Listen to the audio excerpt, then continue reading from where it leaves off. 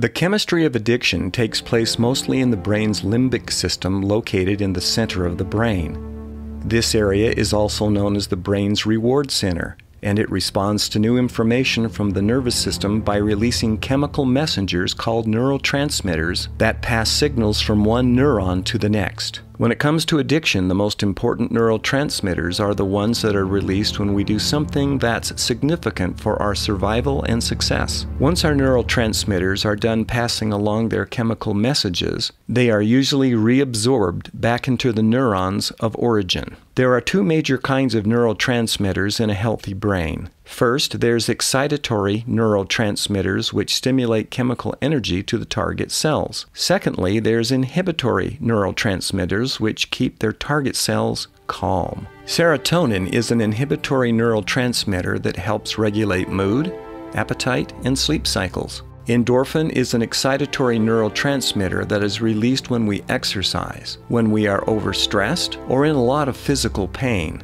Endorphins help us cope with pain. By far, the most important reward chemical is dopamine. It's released whenever our brain believes we should take strong action in remembering our current behavior. Dopamine levels rise in response to pleasurable experiences like eating. Dopamine is also released when we are in danger. The exciting sensations felt when dopamine levels rise reminds the brain to engage in actions important to our survival. The downside of dopamine is that it can largely drive addiction when artificially manipulated.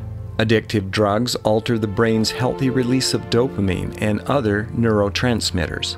In addition, as the drug wears off, the brain tries to exercise its defenses to restore balance. After using a certain drug over the long term, the brain will reduce the number of neurotransmitters and receptors available to it to try to moderate the drug's effects. This leads to what is known as hypofunctioning reward system, making natural highs harder to come by. This contributes to addicts exhibiting new psychological disorders that they didn't have before their addictions. Heroin and other opiates like cocaine and morphine are some of the most addictive substances on earth because their structure is very similar to endorphins, which are a group of hormones secreted within the brain and nervous system, enabling a number of psychological functions. They are peptides that activate the body's opioid receptors, causing an analgesic or pain-relieving effect.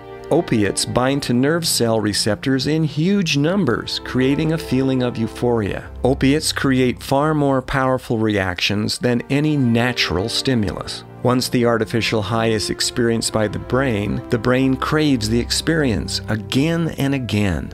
Alcohol upsets the balance of neurotransmitters that allow body and brain to function in unity. Alcohol binds to a number of different receptors, including those of acetylcholine and serotonin, which explains its initial pleasing and later sedative effects. More alcohol means slower communication between neurons. As the brain becomes accustomed to alcohol over long-term use, the brain tries to compensate by releasing excitatory neurotransmitters to speed up signal transmission. So after heavy regular drinking, if the flow of alcohol stops, the brain is left with out-of-control synaptic firing and nothing to calm it down. Heavy alcohol users therefore may get the shakes when they stop drinking. Cocaine is an effective stimulant because it interrupts the reabsorption of dopamine and other important excitatory chemicals like norepinephrine by creating extremely high concentrations of them. Nerve cells are overstimulated and the user will feel pleasure from the dopamine and energy thanks to the norepinephrine, but because norepinephrine creates such a flood of neurotransmitters, the cocaine depletes them, and more cocaine is needed to produce the same high. The effects of smoking meth can last up to 12 hours versus 1 hour for cocaine. Meth is incredibly effective in its ability to create addiction. Instead of blocking the reabsorption of dopamine like cocaine does, meth causes the release of excess amounts of dopamine. Over time, an addict's brain, in an effort to self-regulate, will eventually force neurons to release an enzyme that destroys all that extra dopamine, as well as the brain's ability to produce more dopamine. As a result, meth users will continue upping the dosage, seeking a high that cannot be achieved.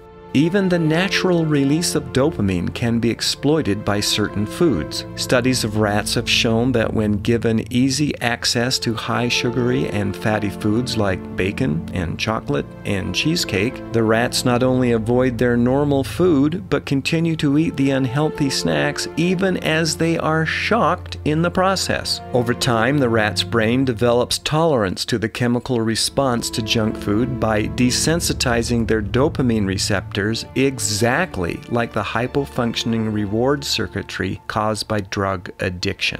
Conclusion: don't use drugs. And if you do, get help. Your brain is too valuable, and so are you. For more information, visit the Institute for Addiction Study. The link is found in the description.